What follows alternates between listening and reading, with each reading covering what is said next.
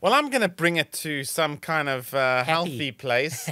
Healthy, happy place. Let me say a gracious place. Okay. Why? Because we're talking Graca, Machel, and Tata Madiba, Nelson Mandela. Say Jesus Christ. Oh, coming up. There's one about that. Yeah, there's one about that. Coming up, there will be a relationship themed about the big J. Stay tuned.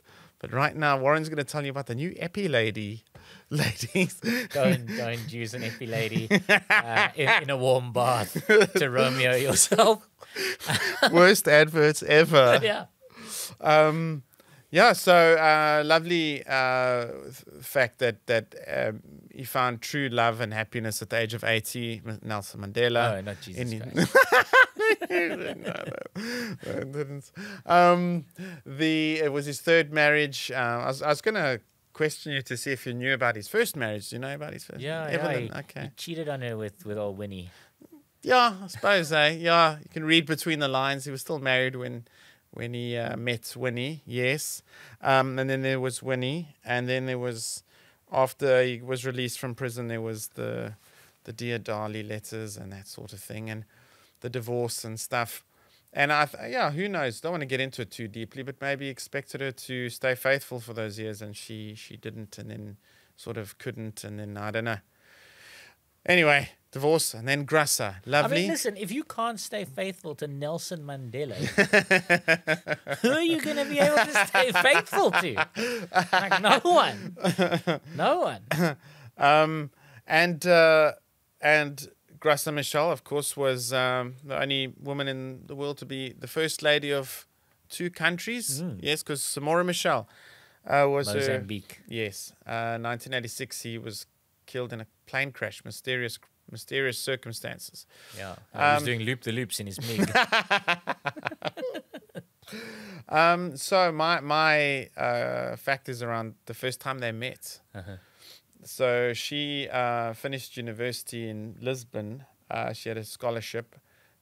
Came back to Mozambique, joined Frelimo, who through the help... feels like a poor career choice. Do you think they were advertising in the newspaper, looking for junior intern for gun shooting and much more?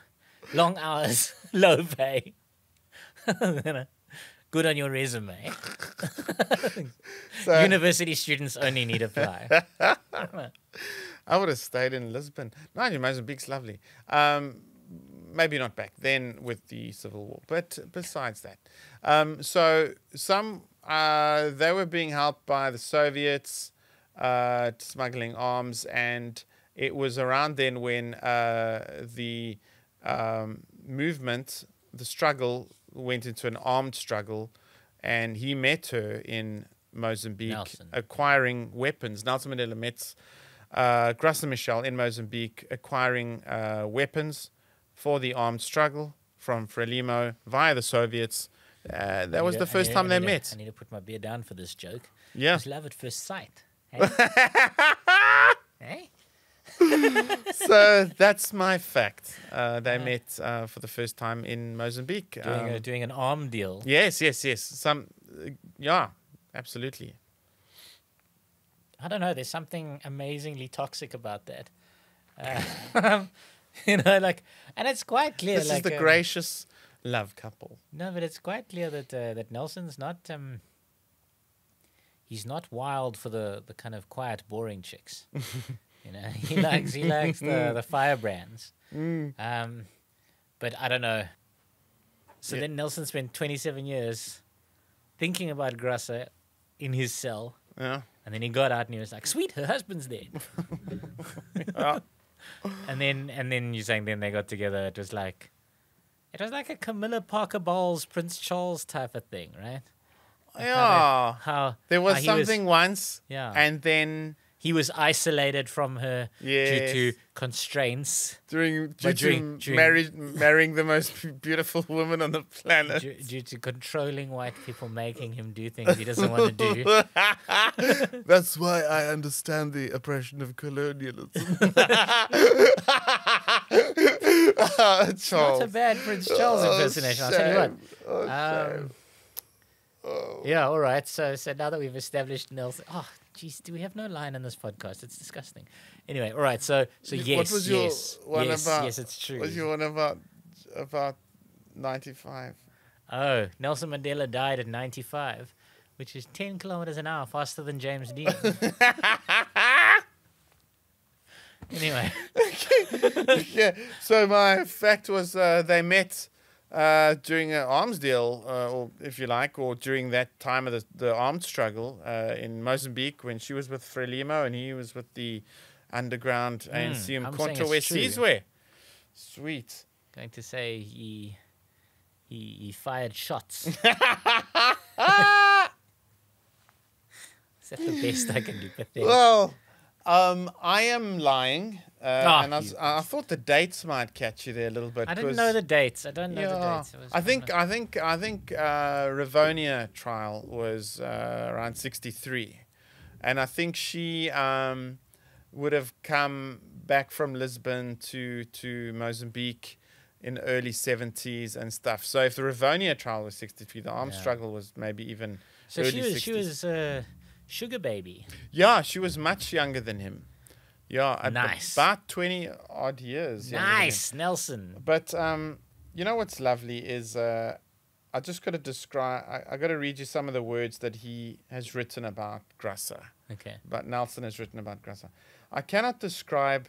I won't do it in the accent. 'Cause No, wait, hang on. Here are the words that he has written to describe Graca. I cannot describe. Nice. Brilliant. All right, and I'll do it not in his accent, which I used to do in No, my don't. stand-up. No. Done. Okay. Everyone did it. So it was- Yeah. I cannot describe my joy and happiness to receive the love and warmth of such a humble but gracious and brilliant lady, Mandela wrote at the time. It gives me unbelievable comfort and satisfaction to know that there is somebody somewhere in the universe on whom I can rely, especially on matters where my political comrades cannot provide me. Speaking to a TV interviewer, he added, I'm in love with a lovely lady. I don't regret the reverses and setbacks because late in my life I'm blooming like a flower because of the love and support she's given me. This makes me want to cry. And this is funny. In 1998, aged 80 and 52, respectively, that's 27, 28, 27, 28, 27. They bought a house together and married Archbishop Desmond Tutu. They who had- married Archbishop Desmond Tutu. Wow, this thing was pretty open.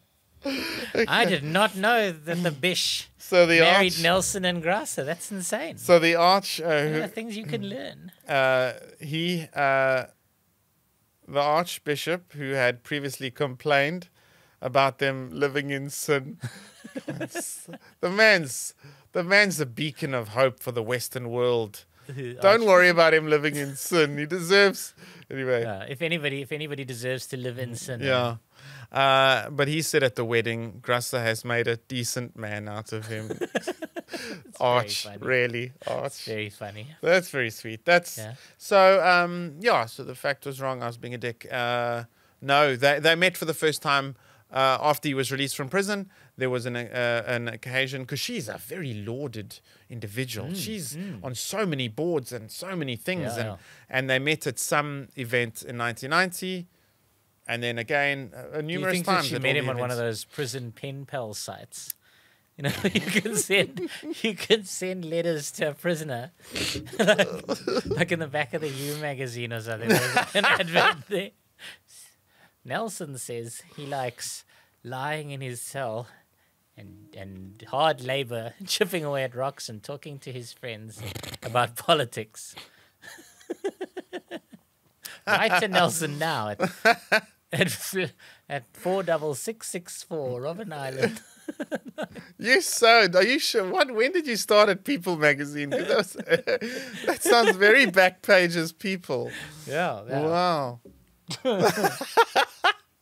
Nice. I'm glad that they found Found each other. love. Yeah, man, that sounds good. It gives us all hope. Yes.